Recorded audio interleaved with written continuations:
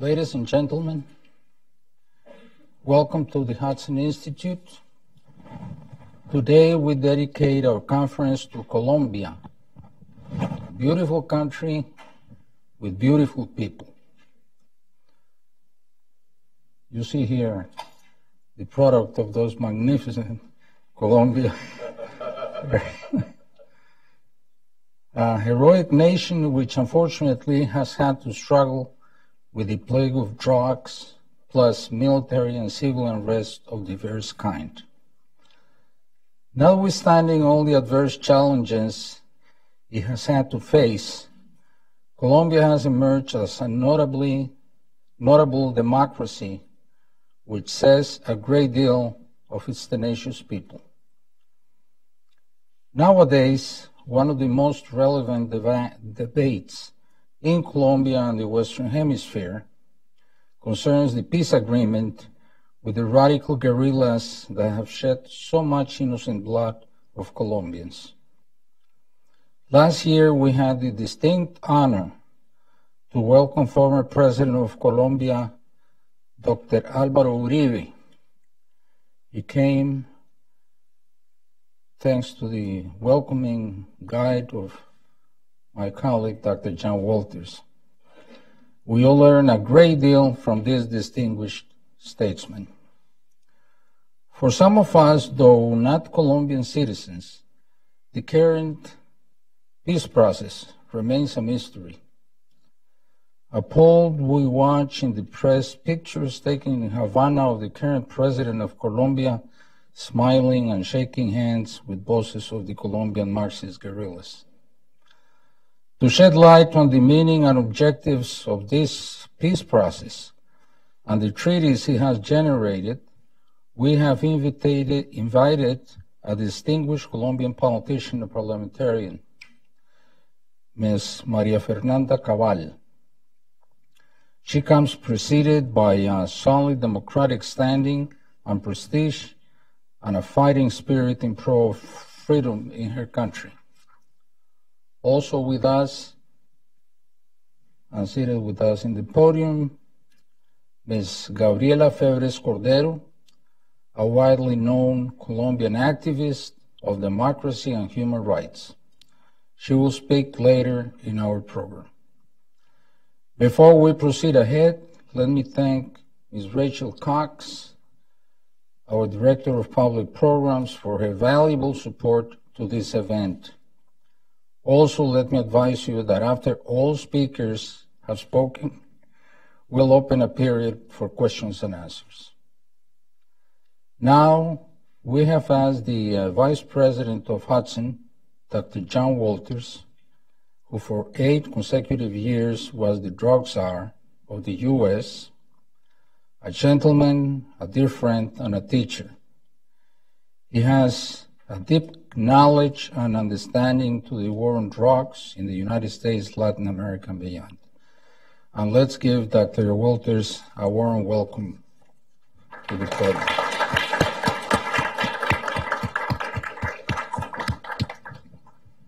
Thank you, Jaime. Sure. Everything all right? Yeah. Okay. I just want to welcome our distinguished panelists and to Hudson. Thank them for joining us. I also want to publicly thank Jaime, Mrs. Daremblum's here as well, for this series. As some of you know that work in this area, and I know Jaime and our panelists know, some of the ignorance which is crippling in the United States about the realities in Latin America, what both our friends and our enemies are doing, and what the United States can do to make its own interest and the interests of our friends and allies better. Much of that ignorance is because there is indifference, but more of that ignorance is because the stories are not told in a fair way. That the institutions that claim to represent the face of Latin America in Washington, D.C. are not the reality of our friends and those struggling for democracy and development and freedom. Colombia is one of those countries that understanding in Washington is not adequate. And again, I want to thank Ambassador Daremblum for bringing a series of programs together here to help correct that, because at the end of the day, we are a country governed by the people, and the people need to understand what the issues are when they're making decisions through their representatives.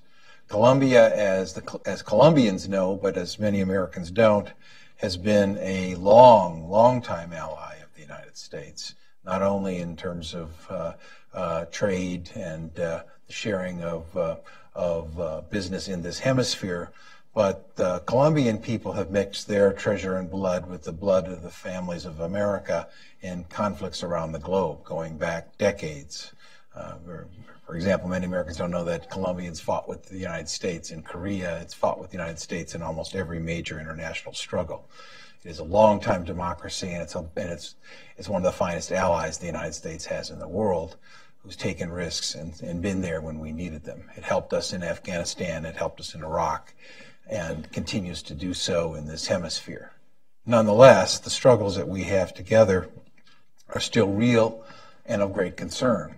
The efforts to resolve outstanding warfare and violence are things that the United States has tried to participate in positively, and it hasn't always been positive. And it also provides resources through things like the drug trade and others to criminal groups, corrupt groups, violent groups that have caused horrible damage to Colombia.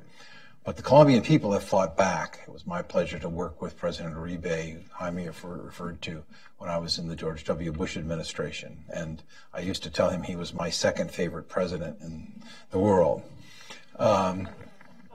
A brave man, leading a brave people. And it was always his position. We're going to do what's good for Colombia. We appreciate your help, but whether or not you help us, we're going to do what's good for Colombia.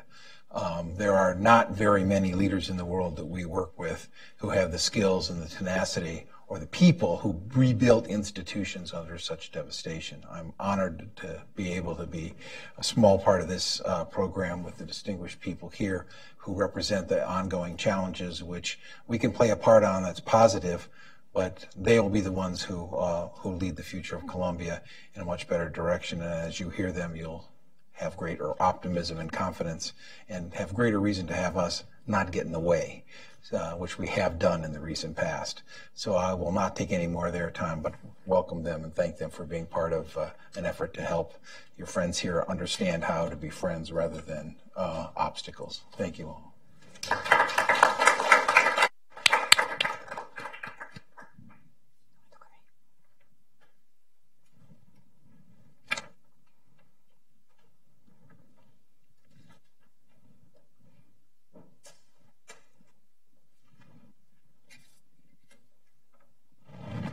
Good morning or good afternoon. Thank you, Ambassador Daremblum. Dr. John Walters, thank you so much for the presentation. I'm going to present the keynote speaker today, Congresswoman María Fernanda Cabal. María Fernanda, whom I've known for many years, she's a member of the party, the Centro Democrático Party, and was elected in 2014 representing the city of Bogotá at the Colombian National Congress. She's a strong politician. She's a leader who is known for her advocacy for criminal justice and enforcement of rule of law. Ms. Cabal has been critical of the Havana Peace Accord, which in her view entitles impunity, among others, to the members of FARC at this time. From 2006 to 2007, Ms. Cabal was Director for International Affairs at the Colombian Attorney General's Office. She promoted the cooperation and the strengthening relations with the U.S. Department of Justice. Throughout her career, Ms. Cabal has worked with underserved communities in Colombia. Through the Cattle Foundation, she helped more than 3,000 peasants to develop their business. Her interest in disenfranchised and vulnerable groups led her to work directly with the Commissioner of the Colombian National Police, promoting relations between the San Cristobal district community in Bogotá and the National Police. She also worked at the Colombian Homeland Department focused on programs of inclusion and empowerment for indigenous groups, women, civil servants in the state of Amazon. She has traveled throughout Colombia to promote democratic practices and people's voting rights in urban communities, and she contributed to the creation of the National Voting Register's Office. Congresswoman María Fernanda Cabal graduated at the University of Los Andes in Bogotá in political science. During her years at the university, she worked as a coordinator of the Program for Democracy, sponsored by the National Endowment for Democracy. As an international fellow sponsored by the Kettering Foundation, Ms. Cabal lived in Dayton, Ohio, and attended the National Issues Forum, a U.S.-based, nonpartisan, nationwide network for civic education, which promotes and sponsors forums and training for public deliberation. I'm honored to present María Fernanda today.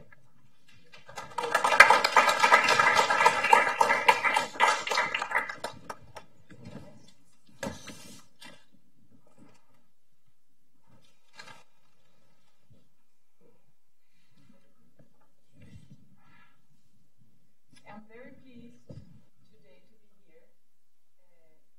Thank you very much for the Hudson Institute, Dr. Jaime Daremblum. Thank you to Dr. John Walters. And this is the first time that I'm going to do this kind of speech in English. I, of course, will do my best. I hope that this effort of trying to summarize what I think is the most important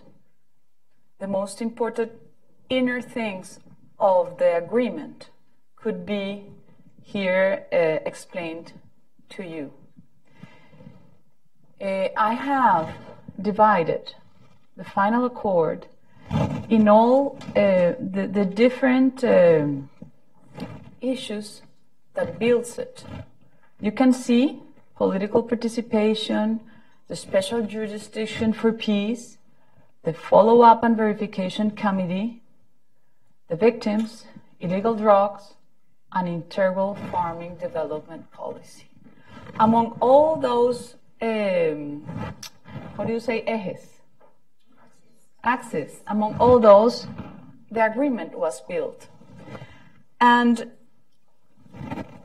here I want to present you in a very objective way, despite, of course, my membership to the Centro Democrático, Álvaro Uribe's political party. Because as a Colombian citizen, I want to transmit to you all the concerns and worries that we're facing today. I will start with the integral farming development policy, or integral rural reform. Because it is very important that you understand this as the strategy, is the starting point to understand the strategy of territorial control by one side. And also because you can also understand the way how FARC movement is getting into power, because they are never forgetting their main objective, which is that. Let's read the quote from the opinion of alias Ivan Marquez, who is one of the FARC leaders. He says, for FARC-EP, the land concept is inextricably linked to the territory. They are an indivisible whole that goes beyond the purely agrarian aspect and touches strategic interests, vital of the whole nation. That's why the struggle for the territory is at the core of the struggles that are being waged in Colombia today. It is very important that you understand that FARC has justified its existence in a myth that we have called the founding myth. In that myth, they said that struggle for the land is the cause and the origin of all the conflict and violence in Colombia, which of course we do not agree, and we are going to demonstrate this. In the 1930s, the Communist Party promoted the struggle for access to land as one of its main flags. That's why finally they got and they won the revolution in Cuba. Then they moved into Chile when Salvador Allende won the election, getting into power. Then they moved into Mexico also, but in Mexico the elites were smart and they at that time could control the momentum, and I can say this revolutionary spirit, and they institutionalized it through the PRI, Partido Revolucionario Institucional, and also these revolutionary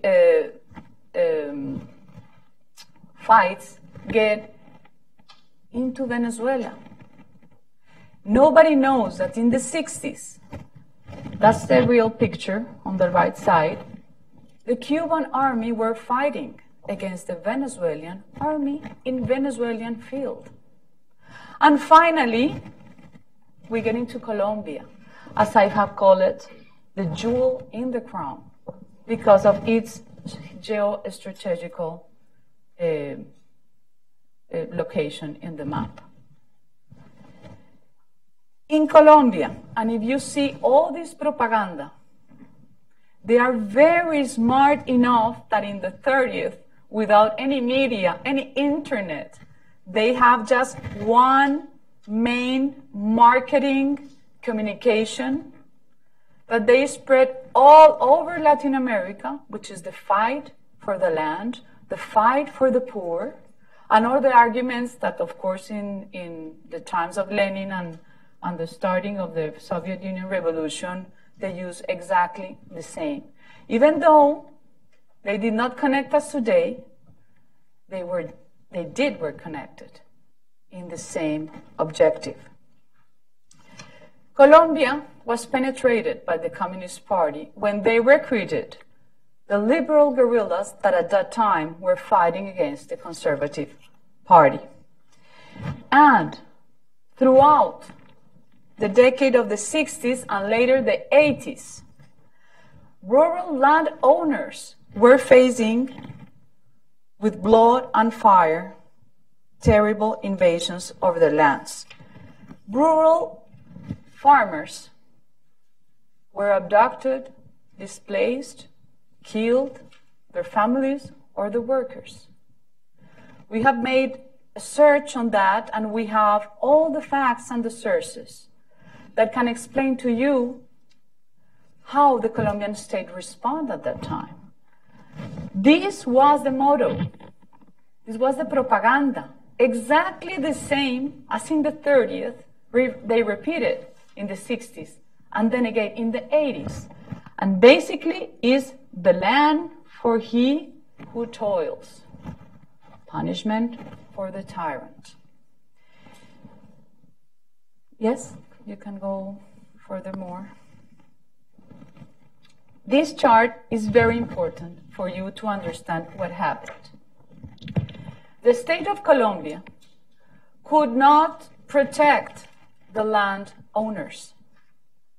They did what they think they had to do to calm and to came into peaceful again, because they never knew that behind it was a communist strategy that were using poverty, using the classes difference, and of course, using many problems that we have faced, because we cannot forget that we were a Spanish colony, and as a Spanish colony, we have society difficult to face. For example, yes, in the past, it was landlords.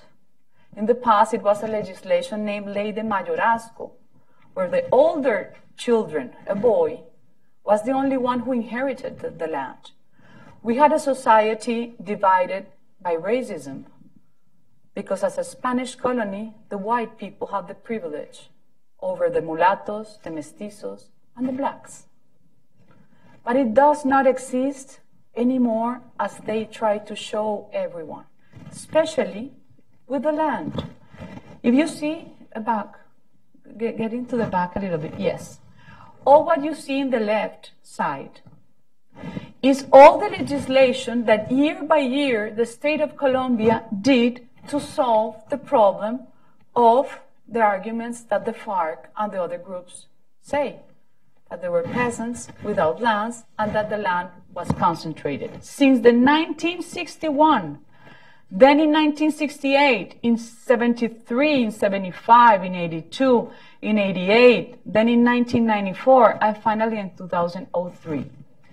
The land grant, what you see in the first chart that says that during the last 55 years, the Colombian state bought the land for a very low price, mostly to those land owners that were invaded, that were suffering violence. They bought it 1,749,000 hectares, and they were distributed among the invaders.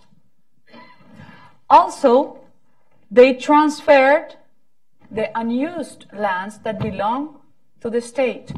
They transferred 19,500,000 hectares. But also, they transferred to indigenous people and black people 30,800,000.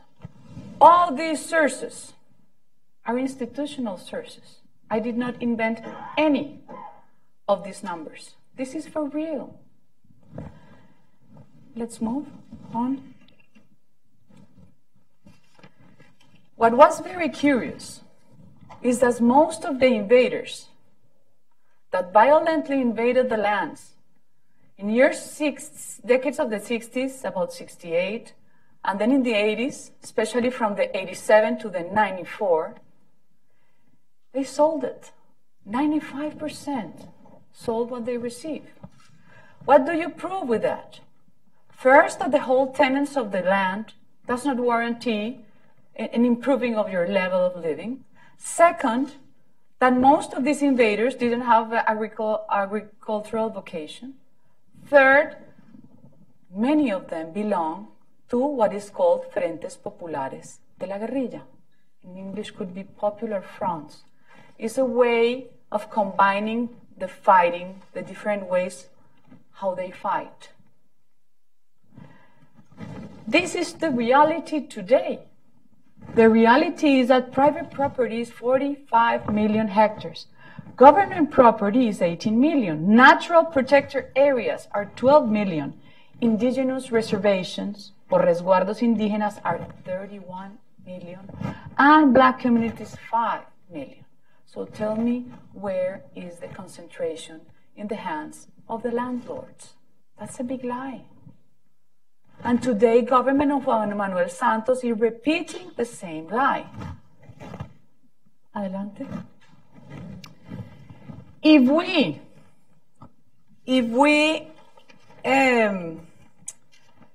take the same chart that I have already read to you, and if we expand it and we add the category or the indicador of, how do you say it? Indicator of real estate registration, you could see that private property of 45 million hectares have 4,531,000 titles, registration. It comes to an average of 10 hectares. If you go to the government property and you add it to natural protected areas, it means 18 million plus 12 million, which is 30 million hectares, and you divide it in the records of the registry office, that is 118,000, you will get an average of 264.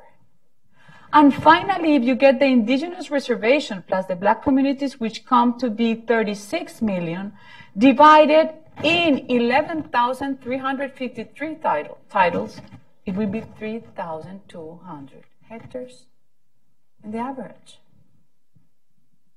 So what they have told us is not the truth. What happened now? With these rural reform in the agreement, the government are taking the same recipe as they have been doing in all the past years that I show you on the chart, but in a more aggressive way against the rural landowners. Why? When I speak to the rural people, even to the peasants, they told us sometimes it's better in Colombia to be a guerrillero or to be a paramilitar than having taken a risk of buying a land, because there's any judicial warranty for the rural property when you are hit by this kind of false premises and this kind of policies that are very easy to sell everywhere, of course. Land for the poor, because the landlords are the ones who are concentrating the land. And that's not the truth. We are very worried because now what they're doing is that they are going to confiscate property, or they are going to extinguish the domain, because if you don't accomplish with the social function of the land that has been established in legislation before, but not as an aggressive as today, and if you don't take care of environment, they will take your property. And the same people who are going to visit your property belong to the same agency, the land agency, that are going to say if you're doing it right or not. Why the citizens have to suffer always the prosecution of public officers that doesn't even know how to grow anything, that doesn't even know how a peasant or a landowner is their way of living or their business. That's what we are facing now.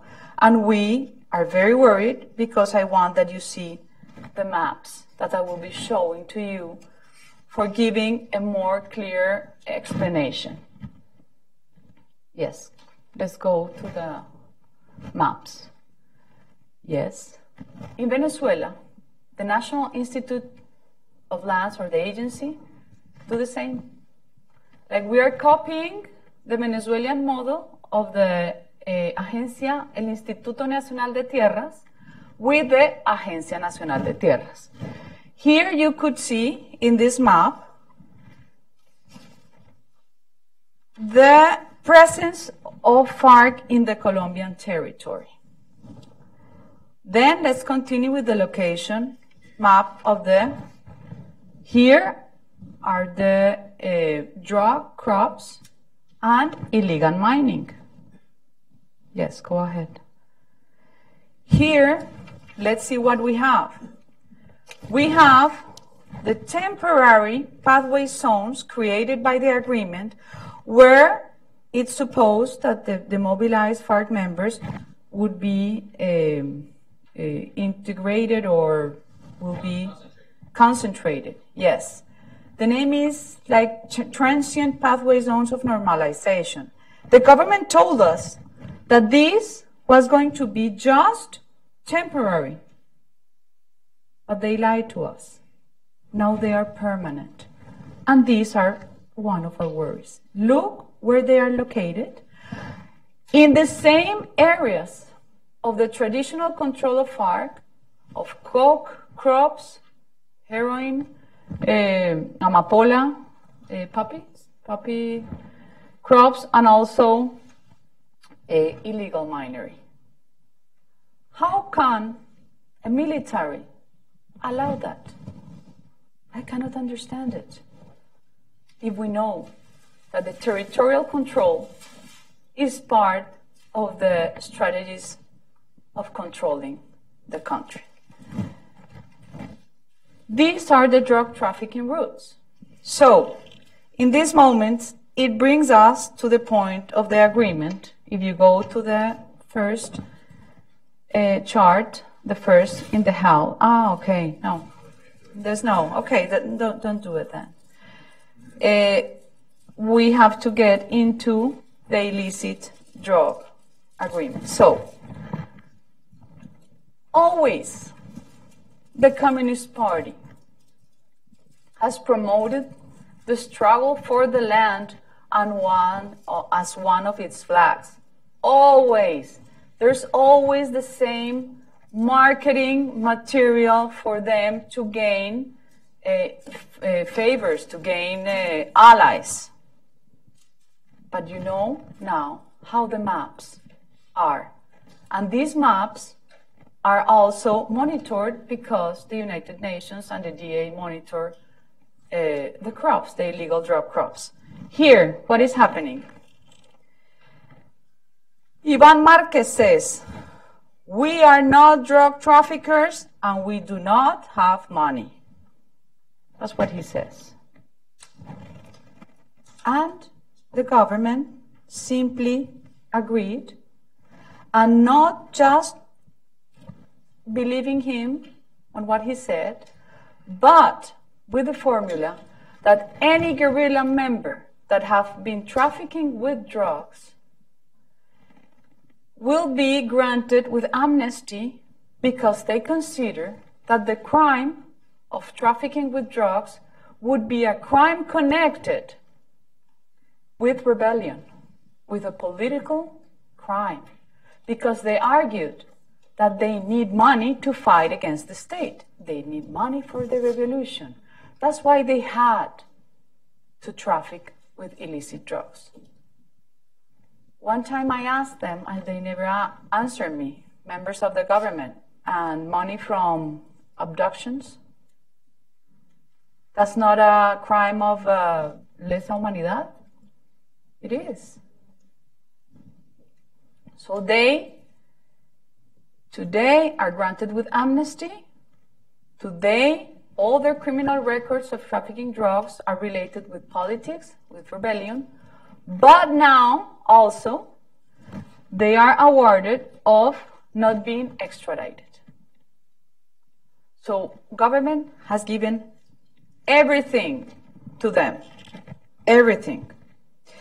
Also, at that time, it is good to point out that government also cancels the, how do you say fumigation? Eradication, but with glyphosate. When it was aspersion in the air with the planes, they said no, not anymore, because it destroys the environment. Like if the coke crops did not destroy the environment. So they said they destroy the environment and they obey for manual eradication. But this started with an unconfirmed study from the Health World Organization, and because of our health minister that irresponsibly say that the glyphosate produces cancer. But in the same study, it says that the hairdressing produces cancer. And it is amazing. But in the Council on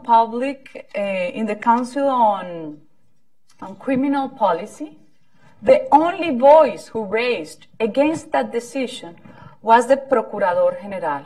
His name is Alejandro Ordóñez, the only one. The rest of the members, the ministers, they just followed what the orders of President Santos was. It was using an unconfirmed study to say we cannot use glyphosate through the planes anymore. So, also, if you see here, let's get a little bit in the back, to the back. A little bit, yes, more, yes. Manual eradication, for not destroying the environment. Okay, yes, we could agree with that, but they had to ask the councils and assemblies in the communities to decide how it is going to be made, how the crops are going to be replaced. So there is no more authority from any official, any officer of the state, anyone, except dealing with communities that we all know that are coca growers, and behind them are different illegal groups. What happened today? Let's get forward. There are clashes every day, especially in 3 regions. Catatumbo, which is in the frontier with Venezuela, the south of Colombia, which is Cauca, and the north part of Cauca, and Tumaco, which is in the Pacific. Every day, clashes from coke growers against the public force. 6 people have died during the last 6 months. It is completely uncontrolled. And afterwards, what we have now, 190,000 hectares, the biggest coke crop in history, because of all what they have given to FARC for signing this peace agreement. Yes. Okay. The reports of the DEA, the reports of the United Nations, the awareness of Mr. Brownfield, that 3 months ago he went to Colombia. He was a former ambassador. Now I think he just resigned as a czar, an anti-drug czar. But he say, hey, be careful what you're doing. We also get the award of Barry McCaffrey, who was the former czar anti-drug and the mastermind of the Plan Colombia, who served very well during the time. The first was Pastrana, and then with Álvaro Uribe. Finally, we received a communication from President Donald Trump telling Colombia that they should be, or they could be, desertified if we are not efficient in the fighting to stop the growth of drug trafficking. In the same sense, we had the pronounce of a senator, Dianne Feinstein.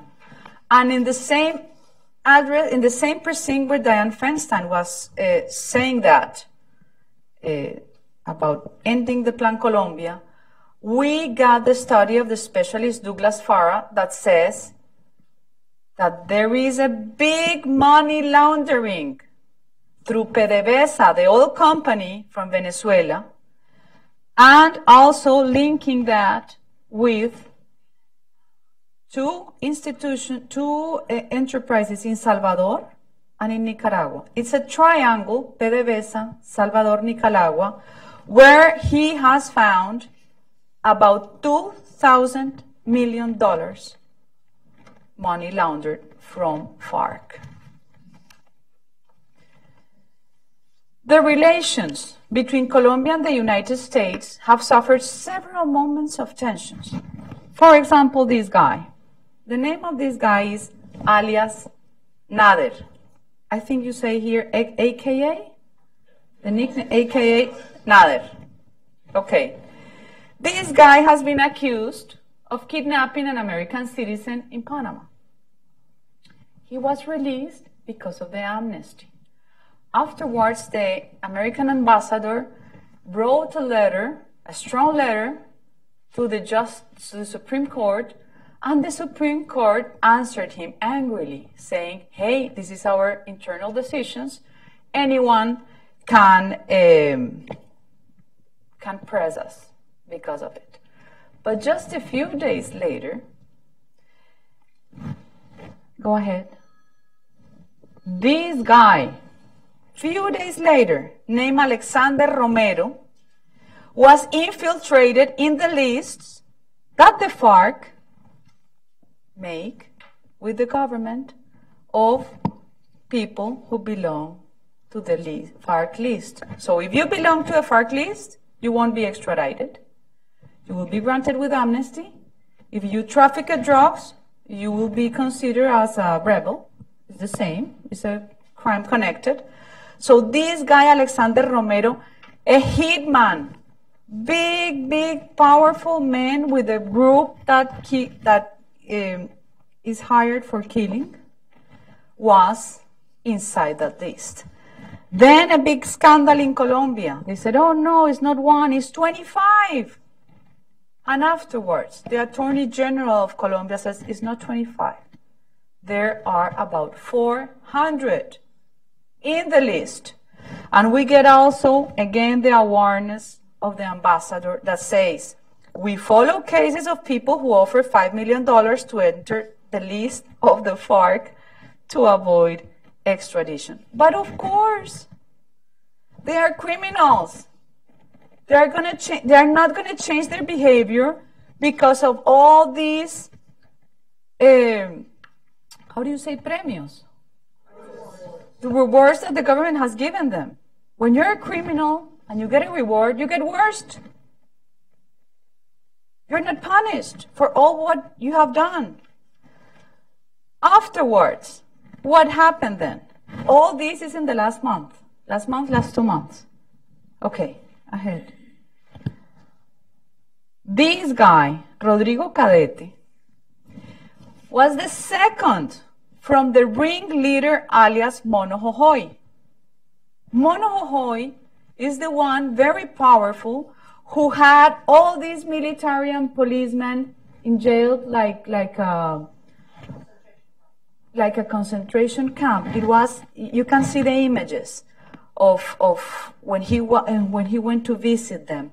They were like como un gallinero, Gabriela. Horrible. It was one of the worst scenes that we had. This guy is the second one. This guy is the guy who had all the information of the money who is hidden. He apparently demobilized. He was granted with all these awards, but then he got bored and he escaped. And he escaped to run the biggest movement that is called the FARC, dissidences. So what we have now, 700 non-demobilized FARC members, supposedly dropouts or dissenters. 4,000 ELN members, a group that was almost disappeared in the time of President Uribe. ELN in territories that they were never been before. People said that they had a deal with FARC to rent territories. The FARC left some territories and that's are occupied by ELN, and the same the Bacrim. Who is the Bacrim? 6,000 people. People from the paramilitares or people from the guerrilla. Their main goal, trafficking drugs. How can you build peace with 190,000 hectares of coke? That's the gasoline for every war. That's our karma in our history. We have been facing that, and we know that even though the problem is not going to be solved in this human community, because there's always somebody who uses it and there's always somebody who grows it, you have to have a policy to control. Otherwise, you will not have a state anymore. Or you will have a failed state that Venezuela, which is a narcotic state. That's our worries. Also, the Colombian government and the United Nations declared that FARC had delivered 8,370 weapons during the mobilization. That's too low. If they were from 8 to 10,000 demobilized, the experts in the army says that usually one guerrillero carries in his body from 4 to 5 weapons. Here, with these numbers, it's like they have just one.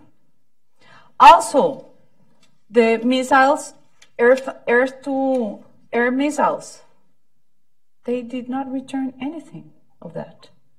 What happened with the fusiles, with the weapons that were dropped by Montesinos? The guy from Peru, you remember him. He dropped in Colombia, I don't know, it was around 5,000, 6,000. What happened to that? Every day, the army uncovers a new hidden weapon place. But what happened? There's any punishment for FARC today. There's no limits. Anything. If we get all these to the victim a part of the agreement, you will remember that President Santos always says that the victims were the center of the negotiation of the agreement. False. That is not true.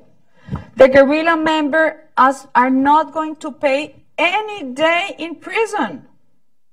They said we were the liars because we won with the no in the plebiscite. Any single day, because they are using a concept that is restorative justice. That for me is just makeup. Any single day in jail of punishment, but also they're going to be immediately, automatically in Congress. 5 seats in the Senate, 5 seats in the House. About the victims, as I told you, the recruited children were not returned. The Attorney General office says that since 1975 up to 2014, there was about 11,500 children abducted.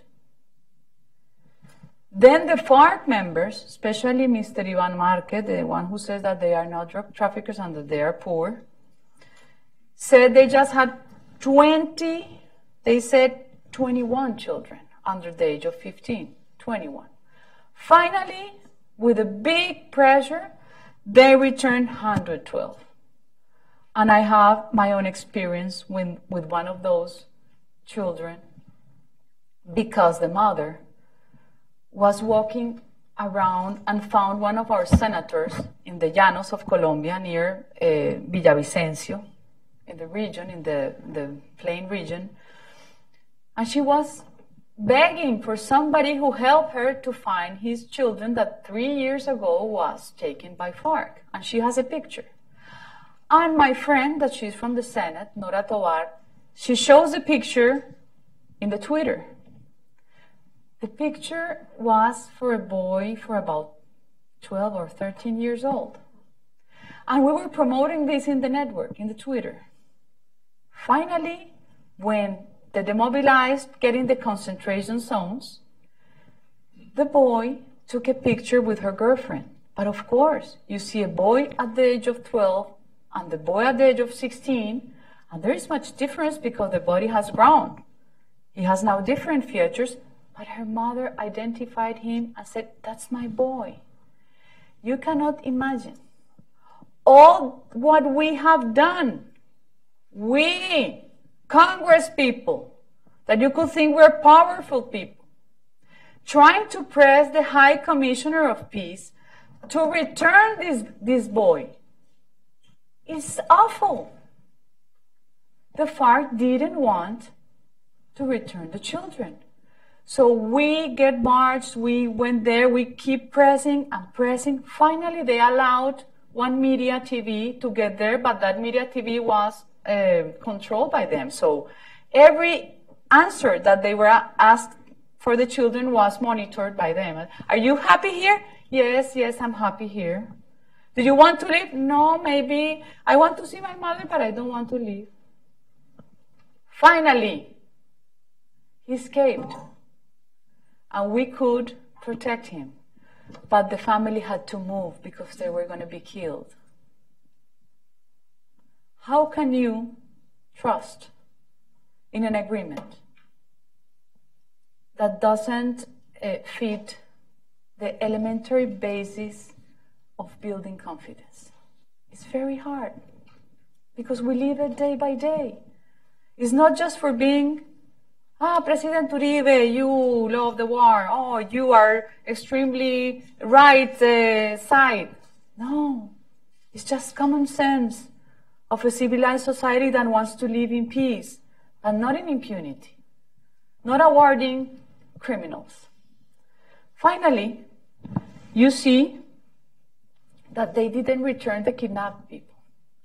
There is a very important organization that belongs to a journalist named Ervin Hoyos. The organization is a victim organization. He had a program, I don't know if you know, Gabriela, that he had a program, it says, Las Voces del Secuestro, the abducted voices. It starts at midnight, and during, the midnight until 5 o'clock in the morning, he invited me twice. And the people who was abducted, when they were liberated, they remember the program because that was the only connection to the other world. So their parents went there, their family, their children. So they get a little support with the program that doesn't exist anymore because it was canceled by the channel, by pressures of President Santos. He doesn't have it anymore. But he has a very strong organization, and he says more than 400 did not return. Of course, they're dead. They cannot keep these people alive. They're dead. And finally, what caused really anger in people was the list of assets. In the list of assets, the FARC members, they put orange squeezers, they put mops, they put genital surgeries, they put 136 cattle, when we know that people like alias El Paisa has more than 20,000 cattle. El Monojojoy was the biggest farmer in Colombia, biggest, like a kingpin, like what they are. So they make fun of it, and people is not comfortable with it. This list was for helping the victims? Yes. In the point of the victims, they agreed that they're gonna repair victims. How do you repair victims? By returning what you get from kidnapping, from coke, from everything, what you have. And they did a list. But the list did not include the people who works for them, did not include the figureheads. It does not include assets in Colombia and internationally. However, the Attorney General has information of many assets that has been forfeited in different countries. For example, if you go ahead, this guy said to be FARC figurehead claims money. He said, "Oh no, the money fell from he said, "That's true, from heaven." But of course, the money gets in a aircraft. He was caught with $3 million in cash and assets. And this is a second one. This guy from FARC, money launderers, figurehead, has $17 million. None of that is on the list. But nothing happens. There's no limits. There's no punishment. So they keep going on. But the most serious about all what happened with the victims, with the list, with the figureheads, is, go furthermore, this decree. With this decree, the government does not extinct the domain of goods, which is mandatory. When you get assets from criminal background, the criminal lost the property of it. But to get it into the state property, there is a legal figure which is the only one who fits exactly, which is extinction of domain. No, the government did not extinct the domain. They are just going to administrate assets that are the product of a crime. All these is in discussion and the debate today. We don't understand what is the play role behind, really. We don't understand what is behind. And if we continue all of this with the political reform that, as I told you, there are going to be 5 seats in Senate, 5 seats in the House. They agreed also to have 16 seats, 16 as special constituencies of peace, because peace is an obsession for criminals that kills people and children every day. It's something that they have in their in their weird behavior, peace, peace, peace, but they are the killers. And they are going to teach us how to live in peace. These 16 electorate peace constituencies are located in 168 municipalities. Let's see where are they located in the map. Let's remember the maps that we showed you before. Yes. And let's put them up. Okay. It fits perfectly with the coke regions. It fits perfectly with the illegal minery. It fits perfectly with the zones concentrated for the verification of the process. Who is going to gain those seats? Because they say, hey, you are lying. The political parties are not going to be allowed to participate. So FARC political party are not. Hi. Of course, they're going to do it through their social organization, through their social movements, through the cocaine crop, through the coke crop associations. These seats will be for them. This is territorial control. They got what we wanted since 55 years up to today. The agreement gave them what they did not get. Never would have get that, but they get it with the agreement. They are going to be granted with 600,000, the money, the budget, for helping his political party because they are poor. And they are going to get 600,000 also to promote their think tank. It means the communist ideology that have killed more than 200,000 Colombian people is going to be granted with our taxes for them to promote communism. It sounds crazy, really. And I have to face this every day in Congress. And I really cannot understand who is going to stop this craziness that are going to ruin the Republican institutions that we had since 200 years ago that have many problems because we have corruption, we have lack of democracy, everything. But at least we have freedom. But we are very close to lose it. And finally, let's get into the two last points that were very short to the end. Special jurisdiction for peace. Why they didn't build a tribunal for the FARC, who is the people, who is the mobilizing, and also get the military who committed crimes in a tribunal that fits also to their career? No. The same tribunal for the same. They put in the equal position the guerrilla members, the terrorists, with the army. But also, they include the civilians. Why they did that? Because for revolutionary mentality, they take the reality upside down. The good are bad, the bad are good. So they said, we are not victimaries, we are not criminals. We are victims. We are victims of the state. We are victims of all of you. All of you made us to do what we did. So all of you have to be in the same tribunal with us. But why also I didn't like that this tribunal is not inserted in the, how do you say Estado de Derecho? In the rule of law.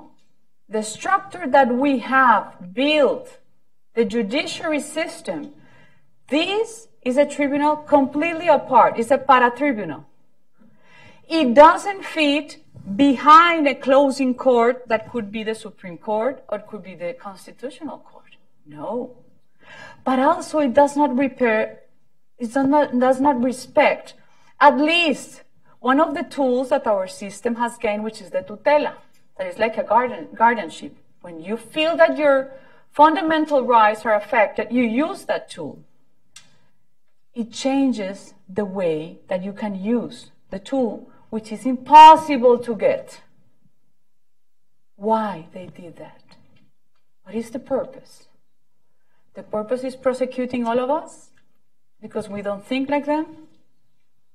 It is very dangerous when you have a tribunal in countries that does not respect the opposition, that does not respect even freedom of speech in some times, or that you feel that you don't have judicial warranties. And for ending, also, he is a professor, American University, many classes, and I know many human rights activists love him and love other guys like him. I don't. He's openly Marxist.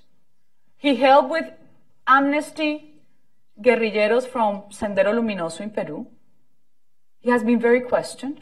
But also, he has written sentences against Colombia as a member of the International Court, Inter-American Court of Human Rights.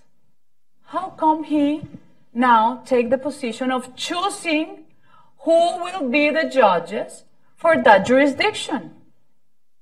For me, is not neutral. It has an agenda. Justice cannot have an agenda anymore because it has destroyed our country. And this is, to end the presentation, the last surprise. This commission, as you see it there, is like an appendix. That appendix means that this commission integrated with 3 members of the FARC, look what kind of members of the FARC, and 3 members of the government,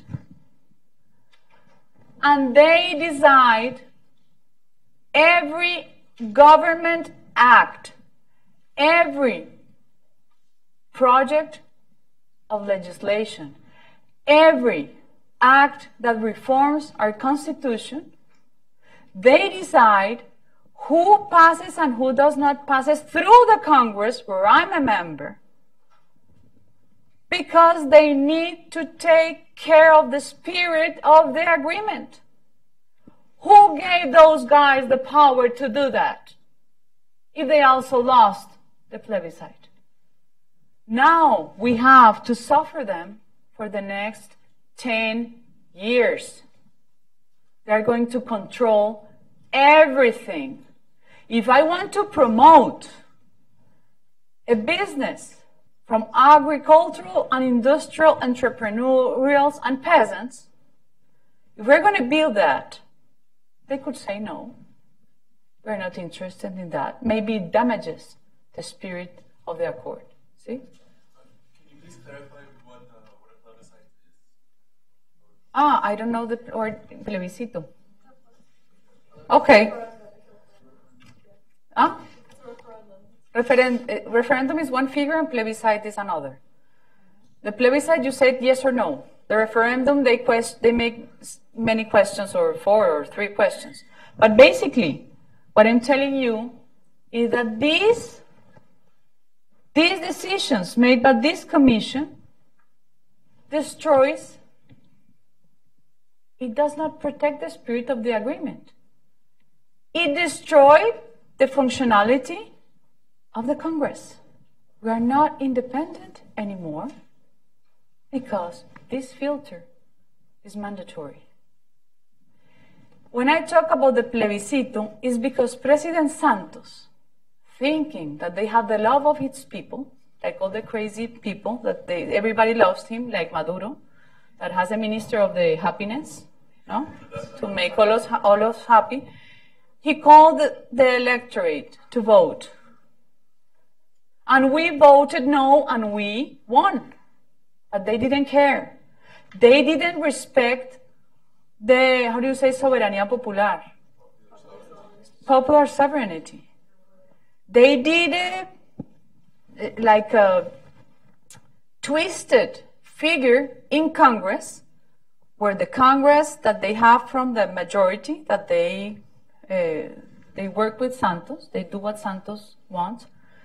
They presented the proposition, that usually I present a proposition to help the migrants for Venezuela. I present, propositions are different things, but propositions are not jumping over the results of the plebiscite, but they didn't.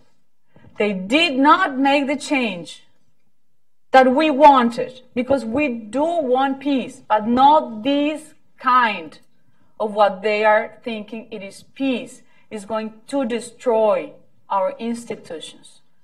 We will not have democracy anymore with the implementation of this agreement. Yeah, and Cuba and Venezuela?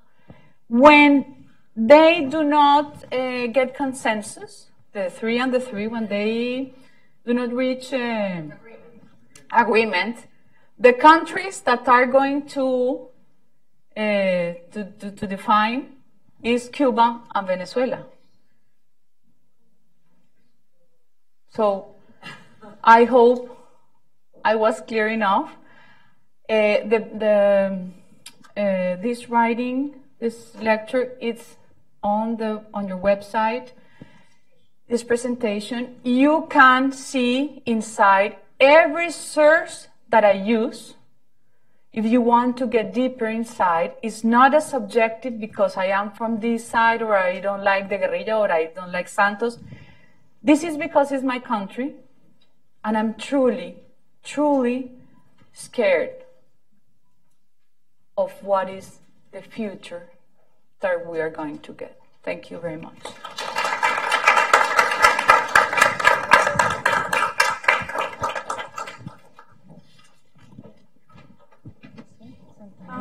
Thank you very much. I'm going to briefly build a little bit on what Congresswoman María Fernanda has said, and based on the Venezuelan side. And everything started as a border. We have a large border, 2,200-kilometer border running between Colombia and Venezuela that has a very volatile history and erratic trade flow. So if we look back almost 30 years ago, we can appreciate the evolution into that trade of both countries. And I think trade will give you an idea where we were before and where we're heading right now. In terms of the legal trade of goods, the bilateral trade, in 1988, which was the time, I use 1988 because it was the time where the opening of the economies in Latin America was going on. The bilateral trade was $328 million between Colombia and Venezuela. 5 years later, after the opening of the economy in Colombia and Venezuela, Mexico, it was at the time, the trade jumped 4 times to $1,380,000,000. Then 5 years later, when Chavez came in, the bilateral trade had reached a little bit of a 2.1 billion US dollars. And then 10 years after, it had jumped already to $7 billion, of which $6 billion was from Colombia to Venezuela and 1.2 was from Venezuela to Colombia. At that moment, 2009, we had problems with the border. The border was shut down, and 8 years later, as of last year, legal trade between both countries went down to $800 million. So from 7 billion to 800 in 6 years. So why do I say this? Because as we were having the increase and then the decrease of trade between Colombia and Venezuela, the erratic flow of that trade, we could see how the illicit trade, the illegal trade was growing. And this is where it goes into María Fernanda's presentation. In 2009, Chavez closed the border and they cut abruptly the bilateral trade. The reason was because Colombia had agreed to allow U.S. troops more access to the military bases as part of the Plan Colombia and the aid package to fight drug traffickers. So that's when Chavez decided to close the border. Until then, that really affected the Colombian business because after the United States, it was the second partner in trade, Colombia with Venezuela, and this decision led to a a drop of 70% of exports from Colombia to Venezuela. So as that legal trade was shrinking, the illicit trade was flourishing, mainly in derivatives of petroleum, cocaine, cattle, and other commercial goods. So a new business model emerged as the other one disappeared. A new one emerged, which was the military, Venezuelan military associated with the Colombia guerrillas, which is the new mafia that now controls the Venezuelan border, inland Venezuela, inland Colombia. So according to the Colombian National Police, as of today, there are 247 bypass or dirt road shortcuts along the border that serves this illicit trade. And this goes along with a map that she was showing of those areas chosen by the guerrillas on the Colombian side. That's going to be the peace jurisdictions. These contraband routes are in those 3 states, Guajira, Norte Santander, and Arauca, exactly the states where you have these peace zones. Both sources of both countries, they estimate that 10% of the fossil fuels consumed in Colombia, gasoline, paraffin, kerosene, they come from contraband from Venezuela.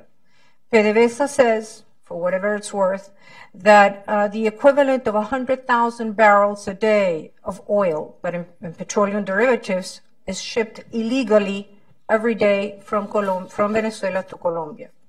So while that extraction of gasoline from Venezuela to Colombia is highly lucrative business, in Venezuela it creates shortages. And I'll just give you an example. The sale price of a liter of gasoline today in Venezuela is, and I don't even know how to say this, 0.01 US dollars, less than a cent. While in Colombia, the average of the sale price of a liter is almost $1, 75 cents. So if you look at the math, and if it doesn't play a trick on me, the difference could be, or is around almost 8,000% of difference, what would be profit.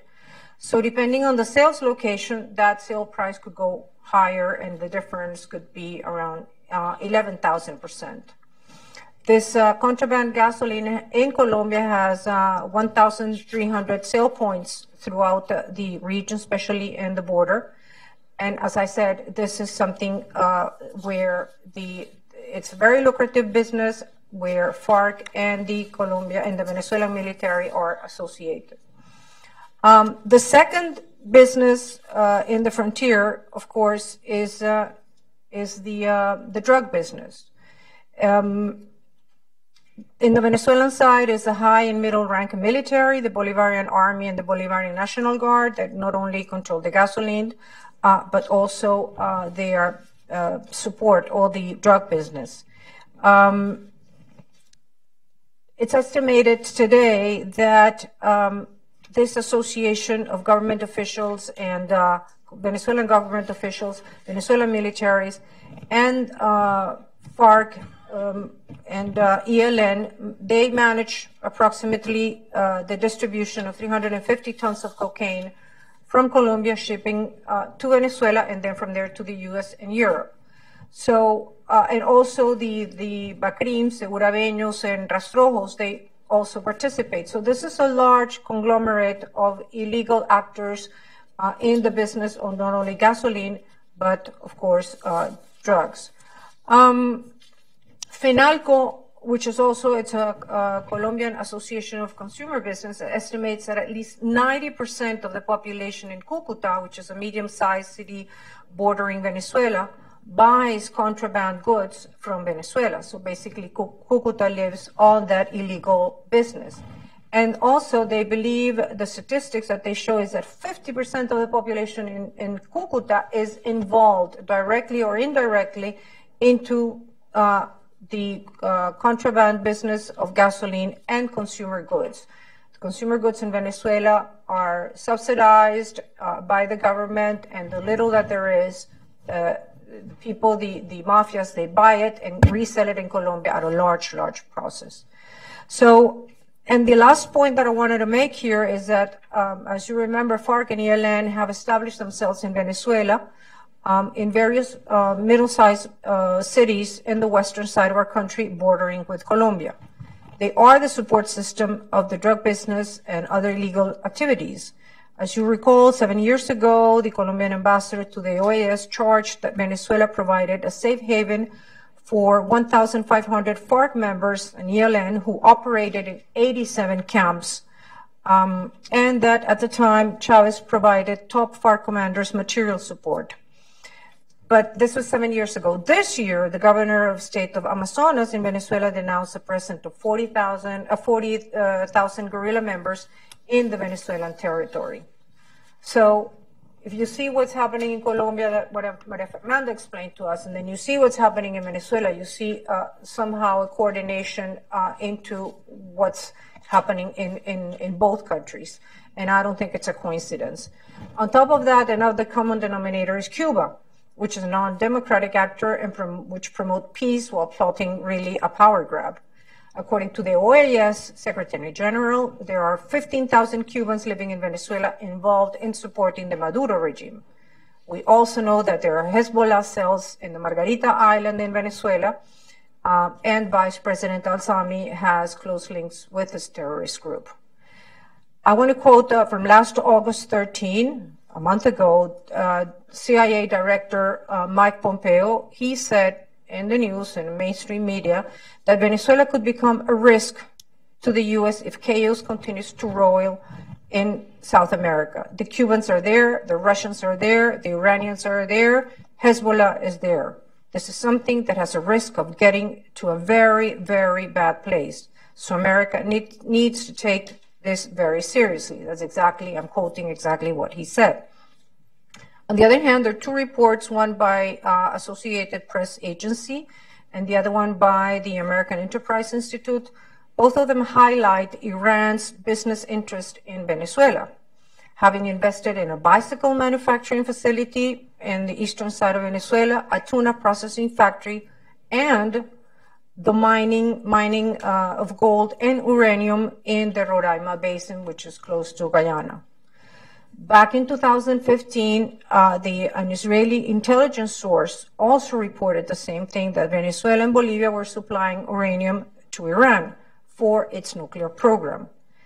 And then another study, according to Carnegie Endowment for International Peace, Venezuela has an estimate of 50,000 tons of untapped uranium reserves.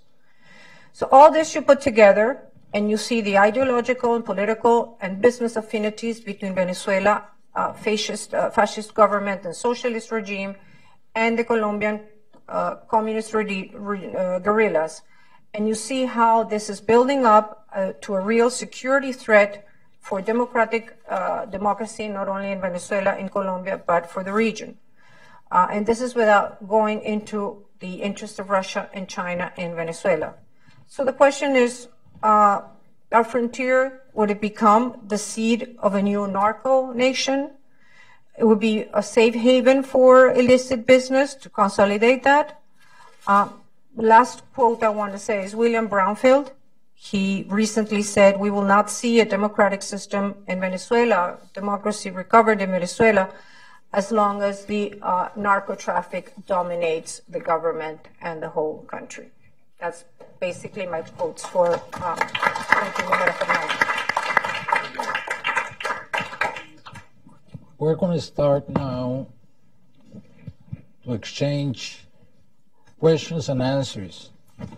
Let's begin in a very orderly way, and this is very democratic. I pick who was. The gentleman in the back. Good afternoon, Alex Sanchez. I'm a defense analyst. I have a question for the Congresswoman. One issue that you did not talk about is humanitarian demining, the desminado humanitario.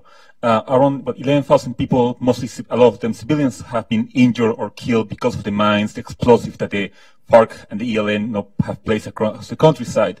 I know that the government is trying to get rid of all the mines by 2021, in 4 years.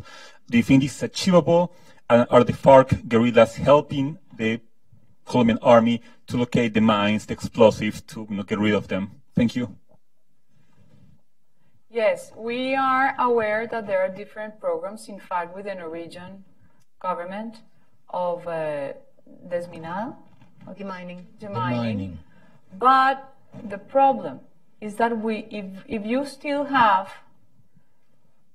700 people that are going to increase their numbers because of the cocaine capacity of corrupt or getting demobilized people. If you have now 700 in the desertions that now has a new group, and also you have the ELN who are expertise in putting mines, I don't know how all these efforts are going to end and really are going to finally clean Colombia as what it did in other countries, like in African countries, for example. I think there was the biggest mining field in an African country and we were the second. So the efforts, yes, we need to recognize that there are efforts made on that way. The problem is that we are trying to solve something, keeping the business where they get tons of millions of dollars to keep fighting, either with the desertions, the new members of the FARC, or how do they call that? Son las disidencias, dissidents, or either with the ELN, which has been growing. That's our main problem. So it's not going to be solved soon. Okay. No? There's the mic. She's there. Hi, my name is Jose Cardenas. I'm a consultant here in Washington, Hijo de Colombia. Congresswoman, Colombia is going into a presidential election next year. To what obviously the peace plan, the peace process will be an important issue in that campaign. How do you expect that there's going to be candidates who will advocate repealing the peace agreement, or modifying it, or accepting it and making the best out of a bad situation? Yes, the opportunity for candidates is to show their proposals.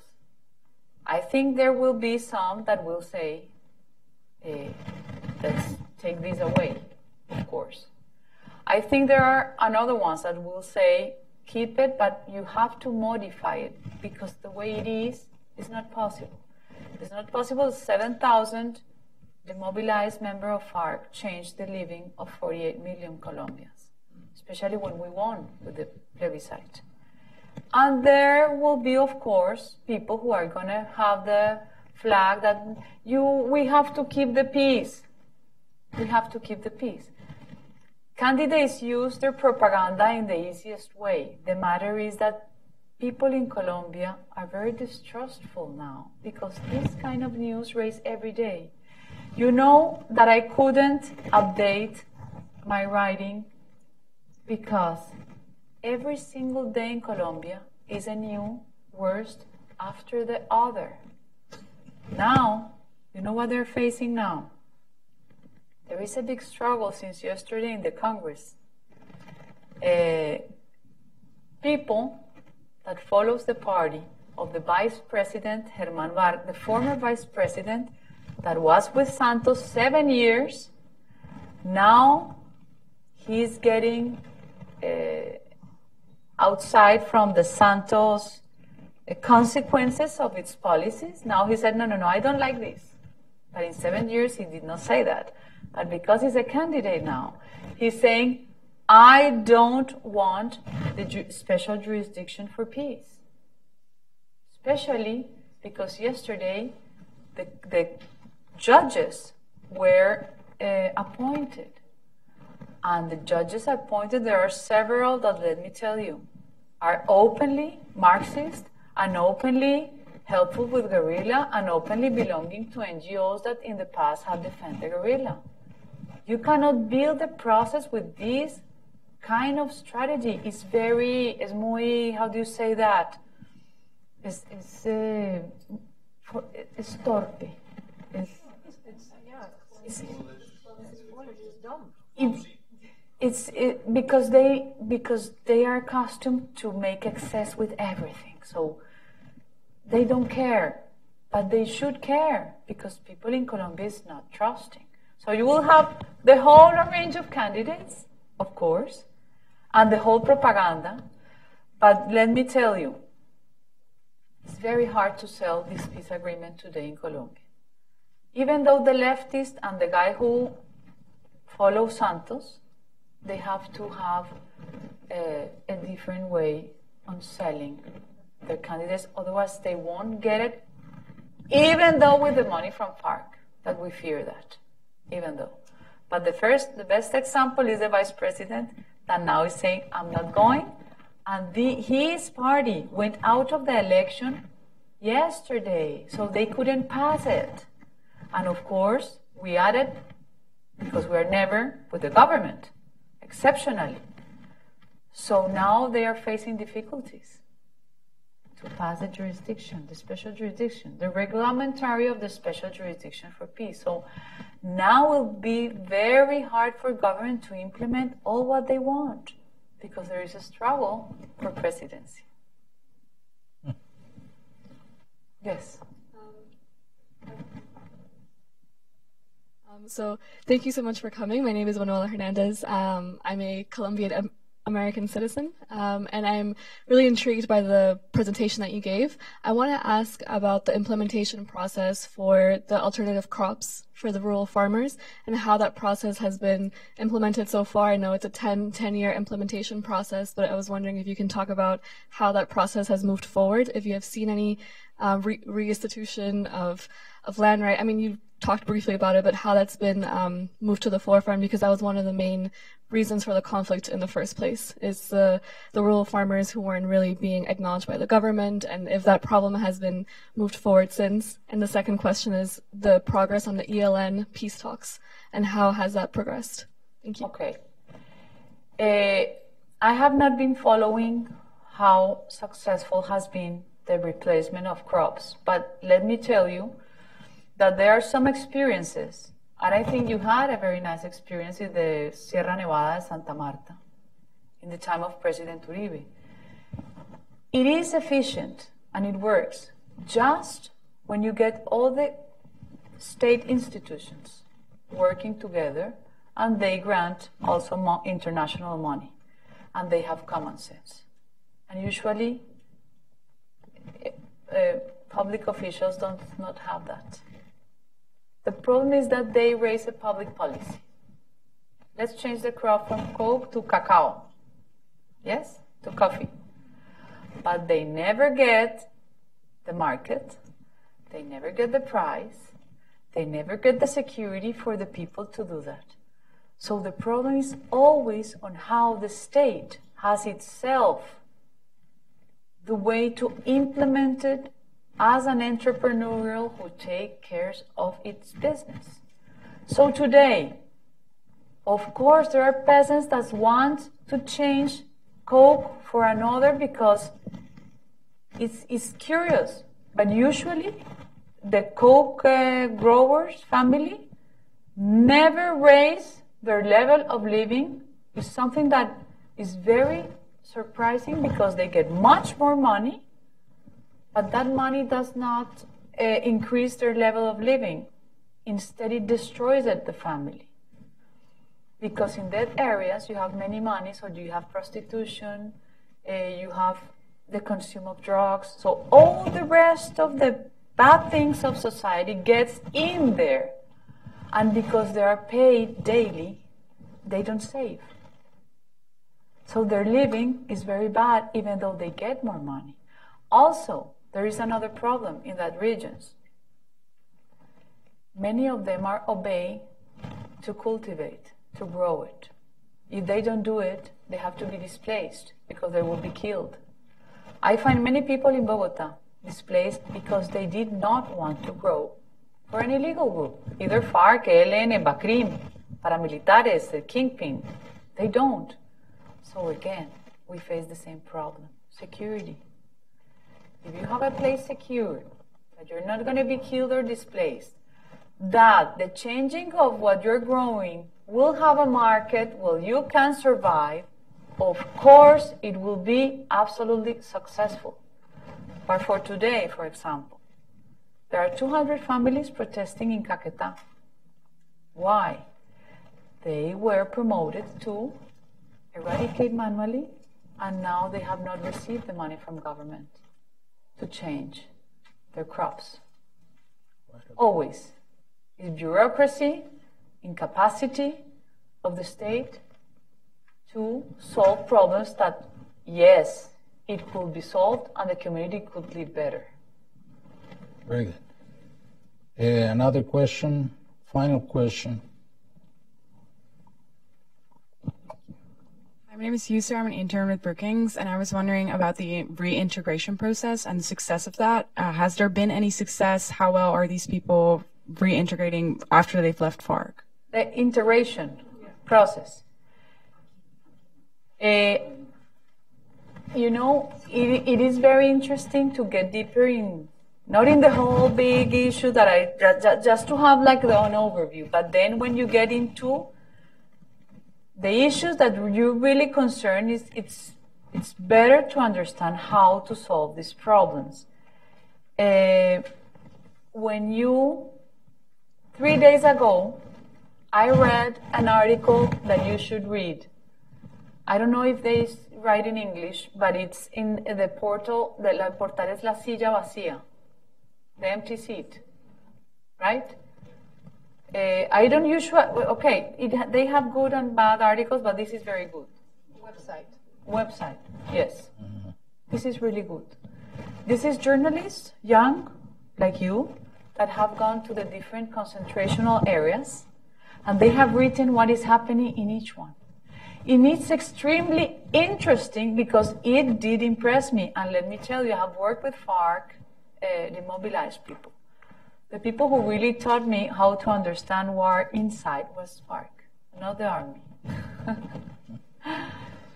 They did taught us on how to understand how people is organized. And if you read that portal, you will see what is happening. The main problem is that, again, government is failing on what they promised. You get the young people concentrated, but because they don't have weapons in the concentration camp, they lost the hierarchy. They lost the, how do you say, el mando? The command is not anymore. The commanders are away. Most of them are in Bogotá dealing, or in Cuba, or, you know. So they are in a kind of freedom, relative freedom, where they don't do anything in the morning because they don't have somebody with a weapon besides say, hey, you have to do that. They are like the perfect people that waste their time. So many of them have run away to the other groups, or many wanted to go to their families because they want to live a life of a normal person. They said, we have the database of the people who has left. I'm absolutely sure that if you rebuild your life with your family, you don't want to come anymore. So what you see is that they are disintegrating. I know that the army wants that disintegration. I understand it. But the problem is that government should know how to get these people into society and not leave them to be the next army for BACRIM, for paramilitares, or whatever, for ELN, or common criminals, and try to rebuild their lives. I think they should, but you should read that. It's 3 days ago, because it's an excellent experience in the field, what she's saying, what is happening today. Excuse me, sir. We had closed for further questions. We thank you very much for having attended our very brilliant lecture this afternoon. And let's give a final round of applause